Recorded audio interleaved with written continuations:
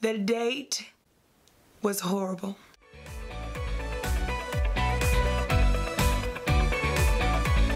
But I wish you the best of luck in everything that you do. And he went ham.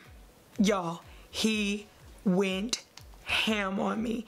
I've never had someone go this buck wild on me. This guy didn't even know me like a week before he decided to do that.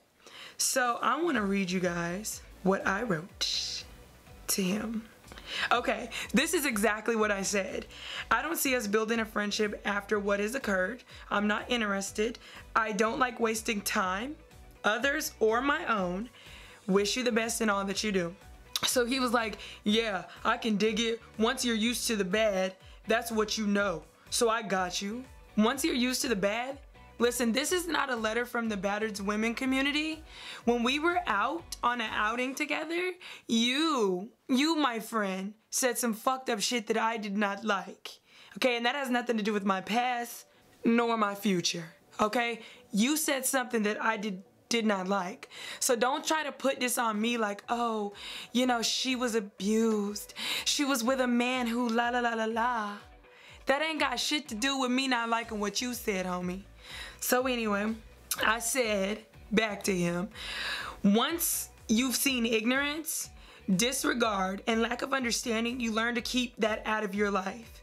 You had too many red flags too early, and I chose not to allow that to enter my life. Not only did you have several red flags, but when I identified them as issues, you chose to ignore them, which is fine. Do you. Again, I wish you the best, okay? I feel like I'm being nice at this point, but he proceeds to continue to go on. So this fool says, yeah, you're the perfect person. That's why you get all the good men that loves you. I'm already blessed and have the best, so no need for wishes, but thanks. I'm sure you will give your ex another chance or give someone worse a chance because obviously you're horrible or have poor judgment and selection of picking. And as beautiful as you are, shake my head. Y'all,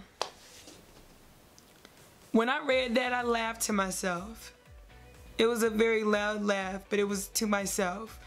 And I sat there like, this guy has some really big issues because you don't even know me. And you're tripping because I'm not interested after one date. But I'm horrible though. That's fine. I'll take that.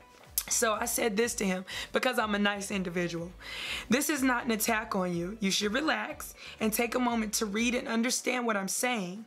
I'm obviously not a perfect person, and that's very clear, but that's not what we're talking about either. I know what I want in my life, and I know what I don't want in my life. That comes from being with the wrong people. While spending time with you, I saw things that I don't like and won't accept, period. That's my personal choice, and you should respect that. And the fact that you think it's okay to say those negative things is another red flag. No one likes rejection. It doesn't feel good. I understand. But I'm not interested anymore, and that has nothing to do with my ex. It has everything to do with you and the comments you made to me. So after I've said that, he said rejection, question mark. This is your rejection? I'm doing this hand because this is how ignorant this is to me. Hell, I would have made you a better woman. Your prayer should be to meet a good man like me. I've always had great women. That's nothing for me.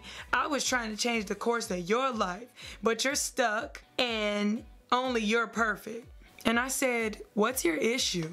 Like, I literally could have been like other girls and hopped on the train, continued to let this guy pay for meals, pay for, you know, for things for us to do, while knowing in the back of my head, he'll never have a fucking chance. I mean, I could do that. I could ride that wave.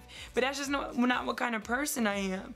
You know, I'm being honest with you because I believe that if I don't want my time wasted, and I'm not going to waste your time, if somebody's not feeling you and they tell you that, you should thank them. Thank you, because now I can move on and find someone who is interested in me. I gave you that, and I didn't even, and I mean, I'm not saying I'm the end all have all, but I'm saying I respected myself and you enough to be like, listen, this is not, I'm not with it, you know, I'm just, you know, but he didn't want to respect that. So he said, listen, I've been done talking.